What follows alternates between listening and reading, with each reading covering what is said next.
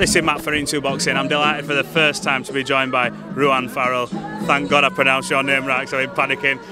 Talk to me how you're feeling. You're just in your open workout. You're on the Michael Conlan undercard. Huge fight for you on Saturday, but how are you feeling? Feeling good, feeling confident.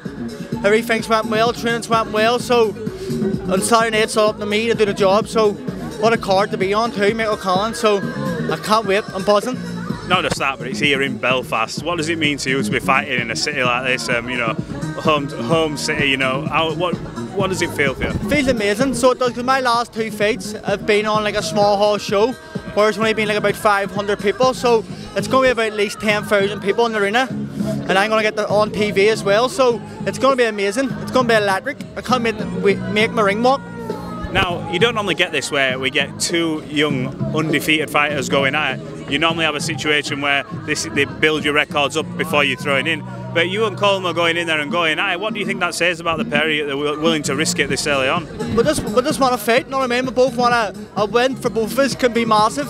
What's the point saying no and having a potted record and fighting journeyman? Because journeyman don't hit you back. So he's beat me twice in the amateurs. So all the pressure is on him, so I'm going to do the job Saturday night and bring my title back home. That's what I was just about to say. I was going to say, do you know Colm? And you've just seen your name from the amateurs. Any bad blood, or is it just a case of the full respect? I saw you sort of give each other a bit of a pat to say, oh, good luck. No bad blood. Before we done the workout, we shook hands, we had a chat, but after Friday it's business. And then after the fight we'll have a pint, but there's no disrespect, no bad blood, we just want to fight. And he's in my way and I'm in his way. How do you see the fight planning out from a stylistic point of view? Do you believe he's coming to knock me out, but I just want to win. I've stuck to my game plan.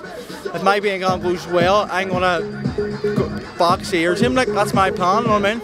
Now, obviously being in Belfast, Mick Conlan's headline, and he's coming back for a knockout defeat. Can I get your opinion on him? He's obviously, in his last fight, he was perfect for nearly the last 19 seconds. If he had this one maybe went out more and boxed more instead of going in for the kill, he probably would have won that fight, but one lucky shot and then changed the whole fight. So I can't wait to see Michael Conlan fight and get straight back in the world title mix. I'm looking forward to it. Is he someone you looked up to coming through the ranks? Someone, because he sort of putting Ireland on the map with what he's doing? He was one of the people, but mostly it was Ram Burnett. Yeah? I watched Ram Burnett. Fighter, by the way. Great. I watched Ram Burnett win his world title in the Odyssey. I watched him Unificated. I also train with him, the 1-to-1s. He's my brother's best mate, so he was always my role model growing up, and he's made me show me what you can do if you chase your dream to fight in the Odyssey. Right, just before we go, tell the fans what we can expect from you this Saturday night. Their boy's going to win instead. There's a new champion in town. Ruadhan, I appreciate your time. Thanks for talking to Intu Boxing, and good luck Saturday night. Thank you very much. All the best.